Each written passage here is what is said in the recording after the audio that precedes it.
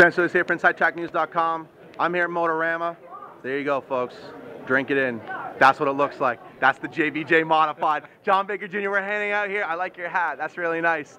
We're talking about your 2015 OSCAAR Modified Tour campaign. Now, first things first, I don't think many people saw you headed the modified route. You hadn't really talked about it much. I mean, it sort of came out of nowhere. Tell me the story about when you made the decision that you wanted to go and chase the OSCAAR Tour in 2015. Well, we built the trailer to do something different when we got the trailer last year, and we toured around, had a ball doing that, and then I went to do a bench racing episode, and Crystal made you 2 hours late, so I spent 2 hours staring at Dan's car, and then I went home and just kept thinking, man, I need to get something with wide fives and coilovers and try that. Then we went to the rules meetings and left a little unhappy. So what do? You change your situation. So here we are. I mean, this is this sort of gives you. You've always wanted to travel a little bit more. Now you got. I mean, you don't got to worry about a rules package. You're the legal at every track that OSCAAR goes to. You get to spend a little bit more time at home. Did the relaxed schedule have a lot to do with why you chose the OSCAAR Tour? No, we have a rebuilt crate engine that we wanted to continue to use for cost reasons, and there's only a few places that allow you to still use rebuilt crates, and we jumped over because of that, and I think it'll be fun. We got a good deal on a car from Rudy Uppersma, and then we've converted it, cut it all up a whole bunch, converted it to a mod, and here we are. So now this was Rudy's former Super Late? Yes, the one that ran last year. Okay. So now, when I talk to a lot of drivers, we do a lot of these interviews, and they talk about coming over to the OSCAAR Modified Tour, and they talk about the parity and how close every one of these cars is.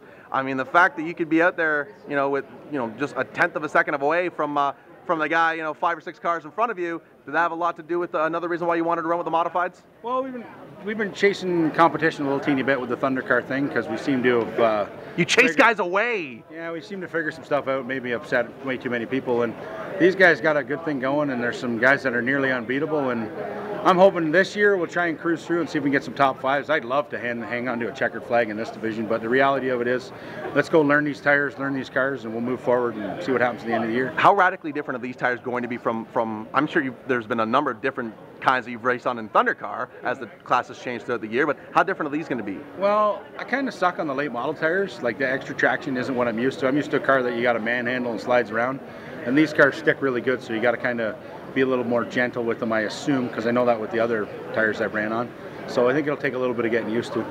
Now, you get to go clear across the province. Yep. What's one track that you're most looking forward to going to? Oh, probably Varney, because it's banked like this. I think that'll be kind of cool, and some of the guys were already over, offered me some advice for springs and stuff like that to try and jump in the car for going down and racing at Varney, try and get me the ballpark. And so far, everybody that's come around talking to me about this car in the division is just fabulous. So I'm real happy at this point. If everybody's as nice to me the first night of racing as they have been that I've seen this week, this is going to be one fun year. Now, from anyone that you've talked to about racing at Varney, because from an outsider's perspective, it looks as though if you're looking for a track where you got to drive your modified almost like a Thunder Car and sort of muscle it around, I would expect that Varney would be that track. Is that the way the guys are talking about it? That's what they're saying. They're saying you get that thing pivoted through the corner and just hang on or down the back chute, a little teeny bit sideways, and just sort of scream the throttle and pray. So I think it'll be neat. Now, I know that the mods have sort of gone through this the debate between the builts and the crates, much like almost any other division in racing, right? I mean, so obviously you know where you stand on the crate side, but do you feel as though with the way the rules have changed this off-season, you're giving up a little bit to the built motors? I think if you're winning, you're cheating, and it doesn't seem to matter what you put in the car. We could put a 6-cylinder in the car and go win a race with it, and someone's going to say you're cheating in that too. But I think the parity, 175-pound punishment to run a built motor over a crate motor, I think that fares up that 70 horsepower, 80 horsepower difference pretty close, in my opinion. Now, the way the tire rule worked, that you're sort of getting used tires from the super late model, they're all going to be used a little bit differently. They're all going to have a different tread wear. I mean, is that going to play a role in strategy and trying to figure these cars out? I mean, that's a bit of a curveball, is it not? I got to find some super late guys. I don't.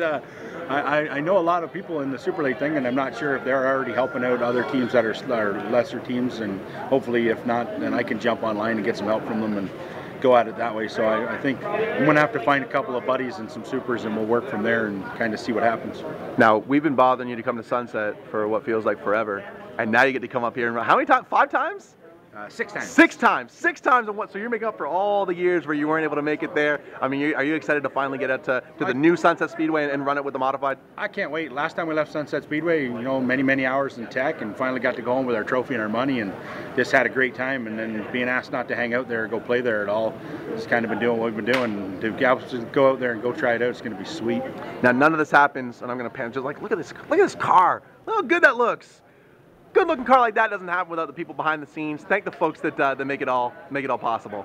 Oh, cool! My Farm Bro hat came in. I got 2 awesome hats. Sorry, we're gonna switch it up, Spencer. You got jumped for a minute. He drank more than them at Autumn Colors and got sicker than them at Autumn Colors. These guys are mean to me, but yeah, no, I couldn't do this without everybody that helped me out. I got John Baker's Auto Service, John Baker's Auto, the Marksman Club. Oh man, I still got to read the car. It'll get easier as we go. Yeah, we're gonna do a few of these. Farm Bro, Rudy from Ajax Muffin and Rad, come on board this year, and hopefully some more people. Spencer's gonna do his promotions to try and help us out a bit that way, and we're just gonna go at it that way, see what we can do. Oshawa Hearing Aid Clinic came back, so if you go deaf watching me, I know where you got to go to try and get some hearing protection. Well, I mean, congrats on the move over. I'm so excited to see what you guys have cooking for 2015, and we're going to keep a close eye on you. All the best during the upcoming season. Yeah, no, I couldn't do this without my support from my whole family and Sarah and the kids. And I bought this chassis off of Rudy on December 18th, which happens to be one of the greatest birthdays around, so I've been told. Happens to be your birthday. It's a pretty good one. And Brock's birthday as well, and brought this thing home and ripped her down to nothing and started building back up to this. And I can't wait to actually get out and drive the thing. We're going to take it home, rip the body all back off it, and go after the chassis. Because if anybody thought I remotely brought what I was bringing to the racetrack to put at this show for people to look at, you need your head down. It's that simple. There's no way I'd put all my stuff on display like this for a weekend. I think the OSCAAR Mod guys are going to have a lot of fun with you. I think you're going to have a lot of fun with them. I'm so excited. A whole new group of guys to get to play with, and none of them hate me yet. And it's going to be neat to walk into a racetrack and not be hated the minute I unload. It's like first day of school all over again. Yeah, I'm nervous as heck. Thanks for the time, my man. All right, brother. JBJ, John Baker Jr.